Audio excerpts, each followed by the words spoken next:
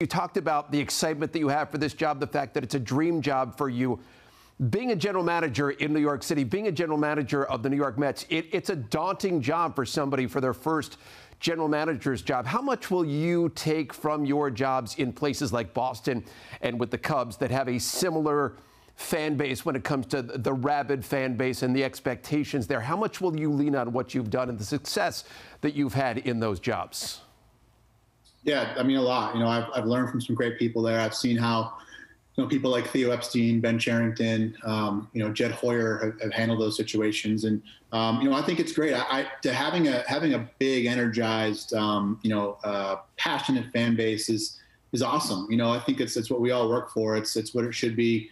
Having the pressure to perform each night in a big market is great. And not only those guys, but just, being able to work with and for, someone like Sandy, I'm going to certainly lean on him a lot, and I'm excited for that. And that was a really appealing part of this opportunity to me, was getting the chance to work with and for him.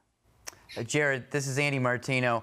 Sandy used the word empathy that you used today, and he's used it specifically to talk about bridging the gap between scouting and analytics, which may be a little bit of an oversimplification, but remains kind of persistent in the game. How do you plan to build that culture, and what have your experiences already been in building that culture where those two sides that can still regard each other with some mutual distrust can work fully together? Yeah, I think they have to work together, and they will. I think part of that is how it's approached. Neither side should be polarizing. There has to be constant communication, education on both sides. It goes both ways. Educating the analysts and the R&D group on how scouts see the game and how some coaches might see the game, and educating the scouts and the coaches and how some of the analysts see the game. And, at the end of the day, it's all about evaluating and acquiring the right players. It's all about the right way to teach and coach players. And, players, in my experience, they want this information. They want challenge. They want to be coached. They want new information. I really believe that analytics, because it touches every part of a baseball operation, is much more of a bridge builder than anything else. As long as it's done the right way, it's really something that should bring the whole organization together because it touches everything. And that's certainly my plan.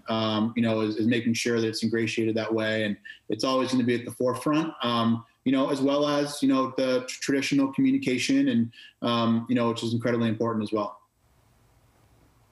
Hey, Jared, Steve Gelbs again here. You speak about bringing in the right players into the organization. And I know you're regarded in the industry as a really keen talent evaluator.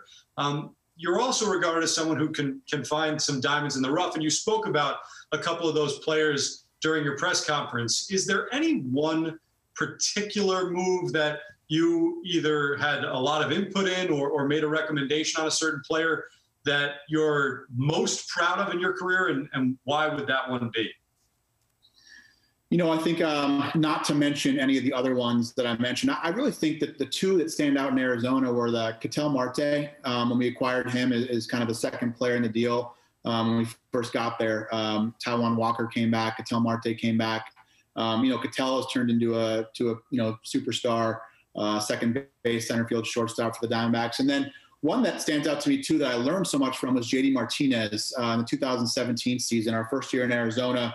We were able to acquire JD at the deadline. And not only did JD perform really well for us, but just seeing how JD shift the culture in our clubhouse, and challenged his teammates, taught his teammates, and he really raised the bar in our clubhouse from a day-to-day standpoint. So I always look back at that one. Not only was it a one that I'm excited about because of how well JD played, but from a learning experience, just seeing how one player like that can come in and impact the culture is something that I'll always carry with me and I'll be searching for.